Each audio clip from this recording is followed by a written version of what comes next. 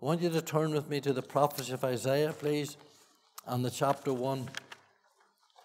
Prophecy of Isaiah, chapter 1. I wasn't going to say anything tonight, but these verses were laid powerfully upon my heart in past days, and when that happens, I feel I should share it with you, because the Lord speaks to us through His Word, and we're looking to hear from God in His Word tonight. Isaiah chapter 1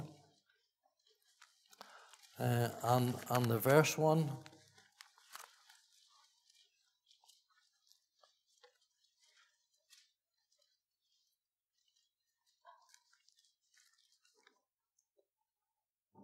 We'll just comment on some of these verses as we go down them. What relevant stuff there is here for the day in which we live.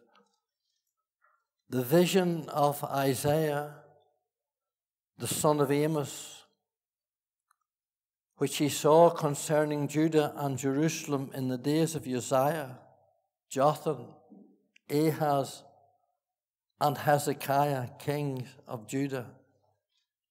Hear, O heavens, and give ear, O earth, for the Lord has spoken. I have nourished and brought up children, and they have rebelled against me. Let me just stop now for a moment or two here. We know from dates and times that Isaiah was in his late teens, only in his late teens, when God called him into the ministry. He called him in as a young prophet to the nation of Judah. A prophet in the Scriptures is one who forthtells. He declares forth the word that the Lord gives him. And Isaiah did that, and he not only was a forthteller, but a foreteller. Prophet foretells as well. He tells of things that's going to happen ahead. There were God's emergency men in crisis hour that God raised up to protect and to bring back Israel, bring them back to God. And this man, Isaiah, foretold as well as foretold. Of course, he foretold the virgin birth of Christ, Isaiah 7, Isaiah 9. He foretold the death of Christ, Isaiah 52 and 53. And he foretold the coming again of the Lord in chapter 65 and 66. Now, in order to show that he was credible, his credibility and his stickability, the Holy Spirit tells us that he prophesied and under the reign of 4 kings. And those kings, if you count them up, were a span of 51 years. So he was the right age when he had the job done. 2 of the kings, Uzziah and Jotham, were prosperous kings. They lived in prosperous times. And the other 2 mentioned here, Ahaz and Hezekiah, were problematic. They lived in troubled times.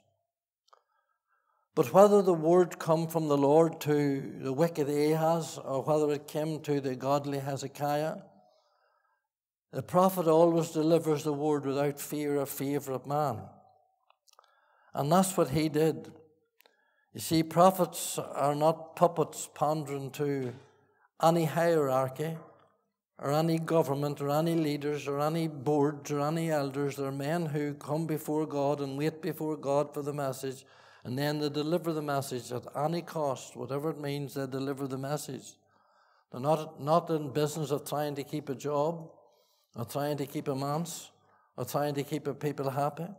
They're there just to hear from God and bring the word of God to the people. There was no price tag could be put on any of these great prophets of God that God raised up. They announced, they pronounced, and they denounced. Thus saith the Lord, turn or burn, repent or perish, flee. That was the word that God gave them. And there were men who were voices. We know from John the Baptist, he was a voice crying in the wilderness, not like many of us today, and I include myself at times, who repeat other people's stuff. who regurgitates other people's stuff and rehearses other people's stuff. These people got messages right from the very heart of God, and they delivered it with all power that they could. Now, although he was related to royalty, this man, and he had kings in his family, he had no education, little or none. He had no doctorates, he had no degrees, he had no diplomas, he had nothing else. All he had here in verse 1 was a vision. You see that? The vision of Isaiah. Now, that word vision is a very interesting word. It can be translated or meant in two ways, but here the word vision means a message. He got a message direct from God. You see, I often say to young people, a vision is something that's caught, it's not taught. You can't teach men like this. You can't teach men that's before God and waiting on God. You can't teach them in colleges, seminaries, universities, or anywhere else. A vision is something that's caught.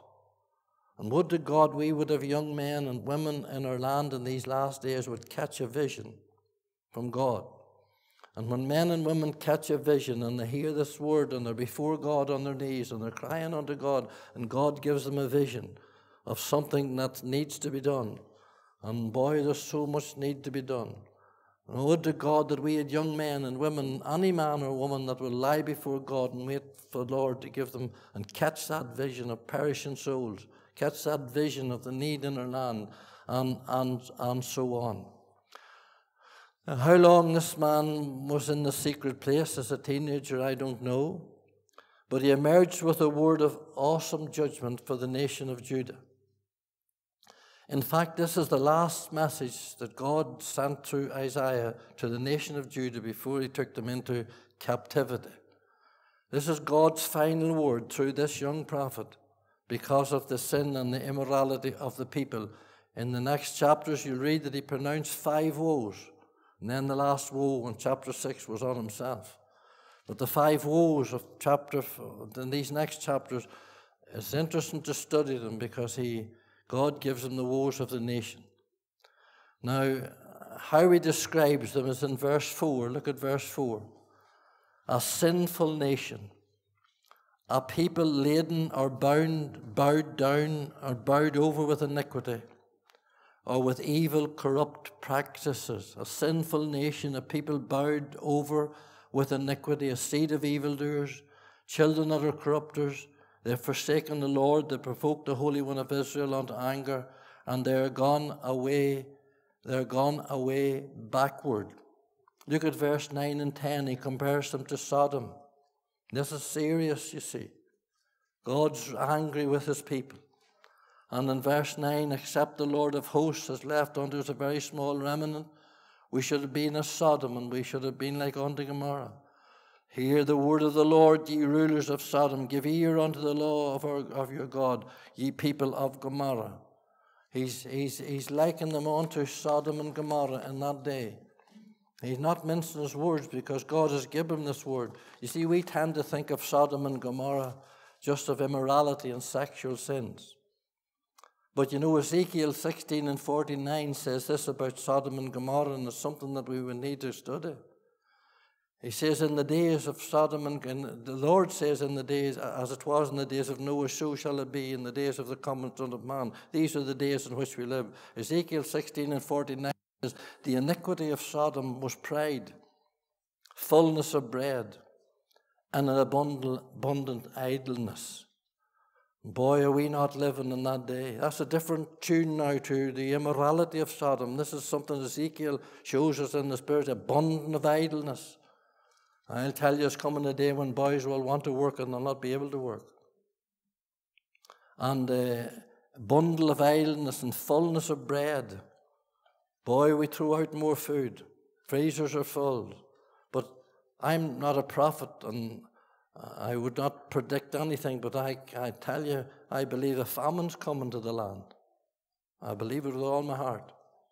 Do you know that in the 1920s that the Germans drove their Mercedes into farmers' fields and left them there to get carrots and potatoes to eat? We could be heading towards a famine because that's judgment. And God knows he has tried everything else and we haven't repented. You don't say that I said that there was a famine, but it's looking like it.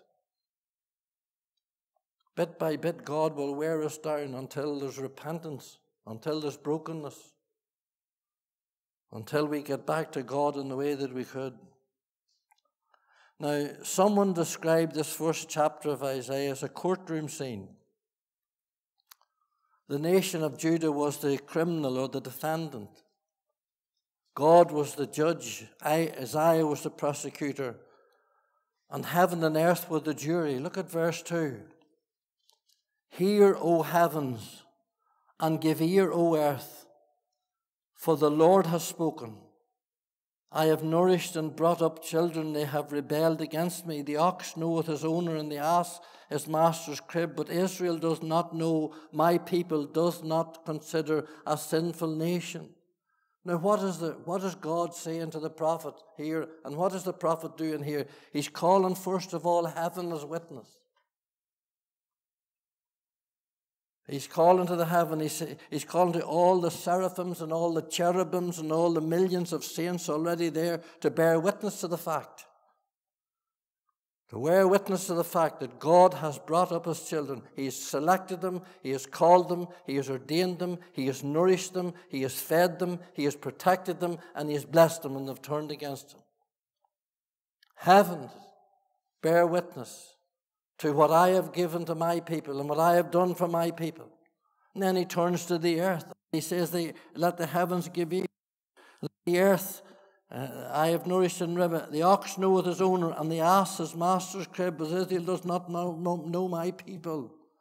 Boy, I tell you, my friend, the old ox or the cow or the dog will come when you call them. And my people are rebellious. Rebellious. They have turned against me. And he's calling the heavens and he's calling the earth.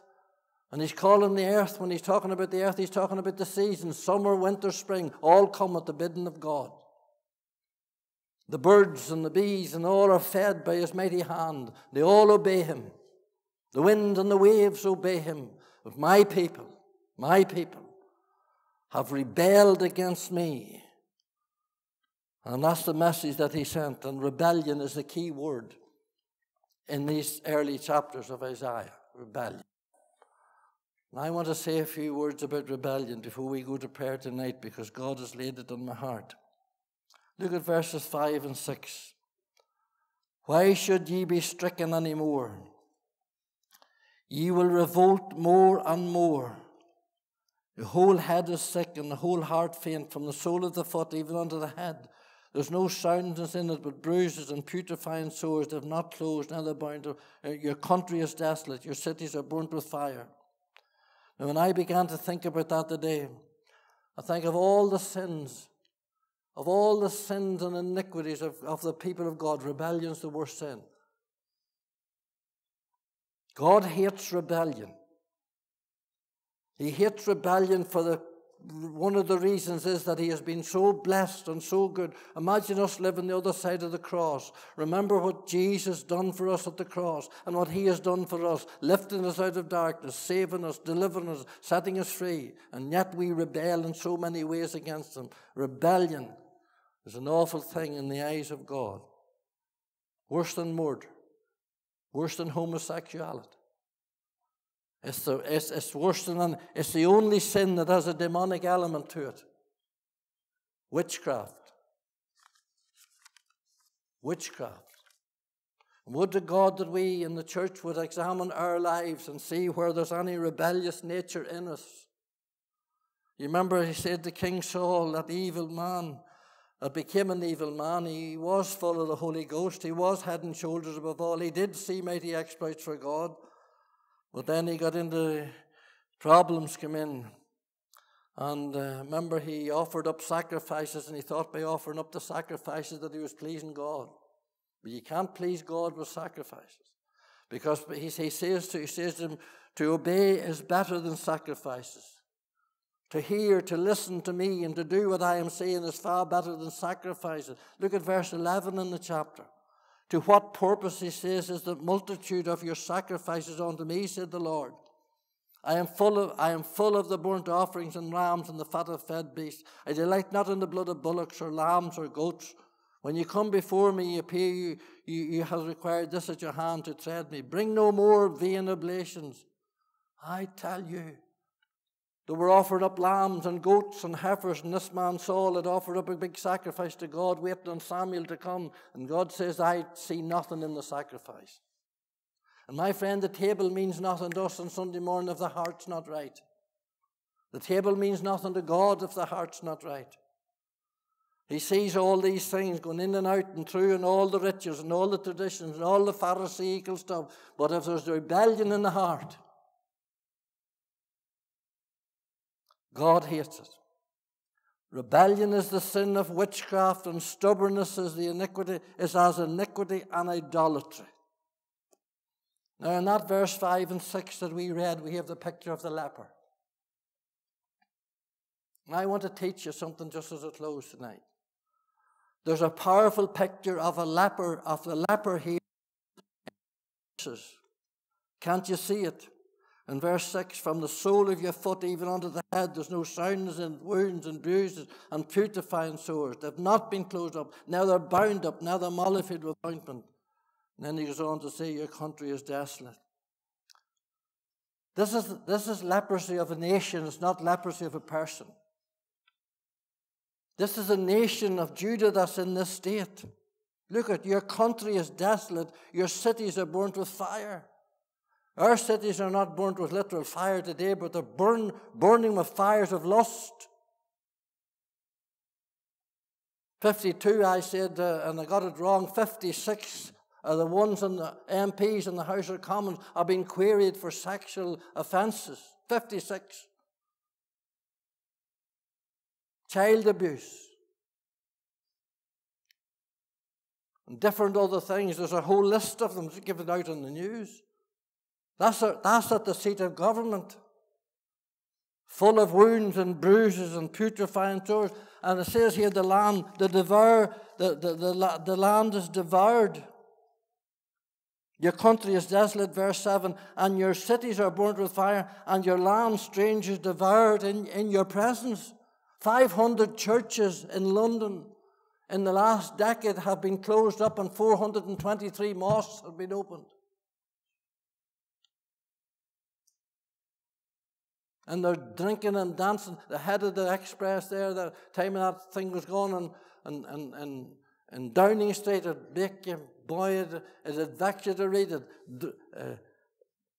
Sickness, fighting, drinking, dancing in the heart of government when the whole people were locked up. Judgment is coming. And the land is desolate, my friend, is desolate from the head to the whole, from the top. This is talking about the nation here. Leprosy, now listen to what I'm going to say. Leprosy is the only sickness and disease that Jesus never healed.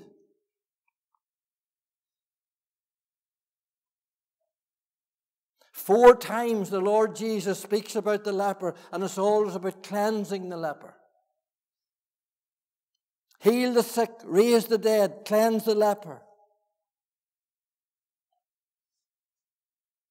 And I think as we close tonight, leprosy, rebellion and leprosy.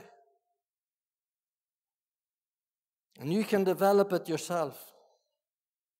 If my people which are called by my name will humble themselves and pray and seek my face, then I will turn from heaven and I will heal their lands, forgive their sins and heal their land.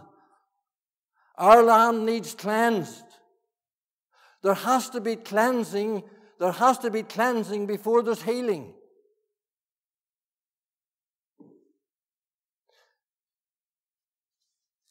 You can heal a wound that's not cleansed, but you'll have an infection.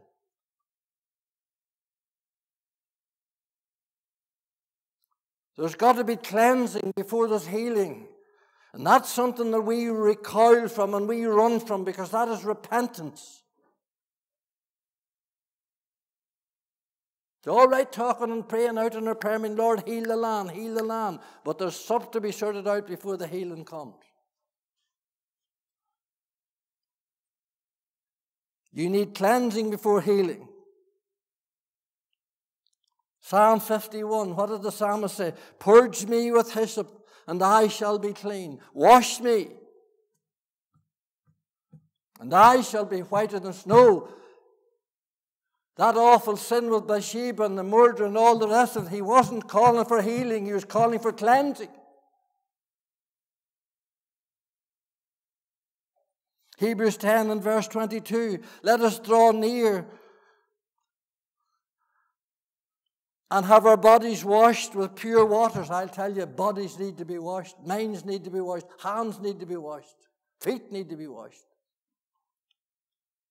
1 Corinthians 6, the Corinthian church, you know, to say that you were a Corinthian in those days was, you were despised, laughed at, mocked at, because it was such a sinful place, evil place. And Paul, writing to the church at Corinth, he says there were thieves and covetous and drunkards and homosexuals and extortioners, but now ye are washed, sanctified, justified in the name of the Lord Jesus Christ and by the Spirit of our God. I tell you, those boys need washed. We sing it, we know it, it's full of scripture. Wash me in the blood of the Lamb, and I shall be whiter than snow. I want to emphasize again, if a wound is healed and not cleansed, it may take a time, but there's problems. The last state will be worse than the first. Now let me, as I close, just for a moment, link up some of the leprosy and rebellion as far as God is concerned, because that's why that prophet is that. He's thinking about leprosy when he's talking about the nation. Remember Naaman? It wasn't healing Naaman wanted, it was cleansing. And he flew into a rage and rebellion came into him. And when the prophet told him to go down and wash, go down to the Jordan and dip yourself 7 times and wash and you'll be clean. But he went into a rage.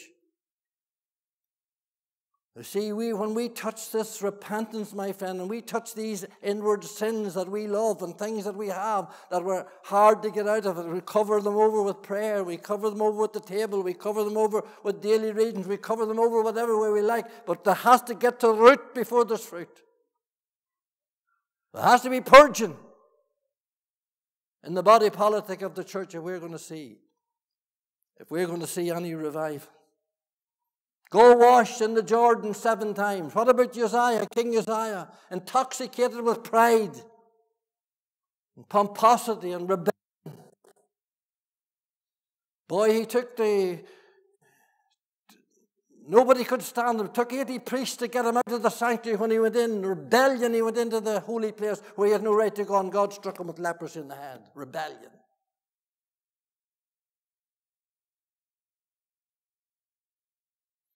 What about Miriam? Oh, I tell you, Miriam and Aaron started to mock Moses, started to talk about leprosy. Leprosy starts in the mouth, you know. I'm told it starts with mucus that comes out of the mouth.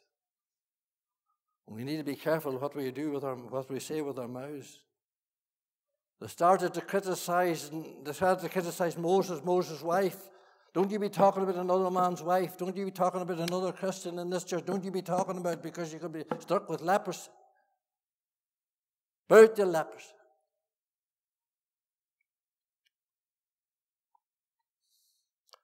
And God just struck Miriam with leprosy. And she went as white as snow. They go as white as snow. But you know, whenever we're cleansed, we go as white as snow too.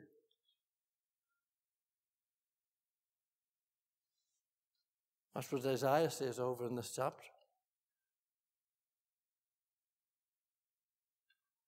Time wouldn't tell me to talk about Gehazi, who went into a rage and took away them and told lies and all. And he was struck with leprosy. Rebellion. You'll find rebellion and leprosy time and time and time again matched together. Look at verse 16 of this chapter as we come to a close. These are only thoughts I'm throwing. Wash you. Make you clean. Put away the evil of your doings from before mine eyes. Cease to do evil. Learn to do well. Seek judgment.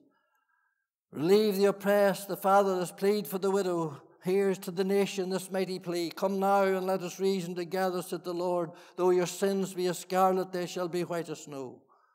Though they're red as crimson, they shall be as wool. Hallelujah, as white as wool. The scripture talks about our minds being cleansed. Boy, we need our minds cleansed in these days. We need the helmet of salvation on. And it talks about our hands being cleansed, clean hands and a pure heart. It talks about our hearts being cleansed. It talks about our feet being cleansed. Be ye clean that bear the vessels of the Lord. God's looking for cleanliness and holiness amongst his people. Then the healing will come. When that scalpel of the surgeon goes in and the blood comes out, and blood will cleanse. You cover over that with an infection on it, I tell you, my friend, you have trouble.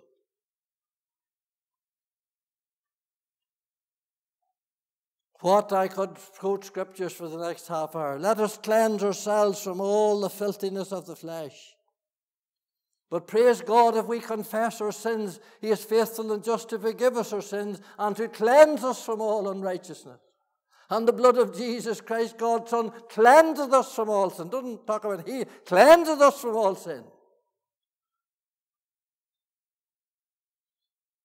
And unto him that loved us and loosed us and washed us from our sins in his own blood. Hallelujah. In his own blood. Washed in the blood of the Lamb. Hallelujah. I tell you, it's a mighty thing to be cleansed tonight. It's a mighty thing. The blood of Jesus continually cleanses from all sin. And boy, we need to cry at every step we take during the day. Cleansing. There's a fountain opened up for cleansing. Boy, I tell you, my friend, the scripture knows what it's talking about when it's talking about the blood that cleanseth us from all sin. That precious, precious blood. Revelation says they overcame him by the word of their testimony and the blood of the Lamb, and that rendered is, and because of the blood of the Lamb, I am clean and holy, open to God tonight. May God search us. May the blood apply to our lives tonight. May we come into prayer with clean hands and a pure heart. May we praise God tonight, and he will answer our prayers.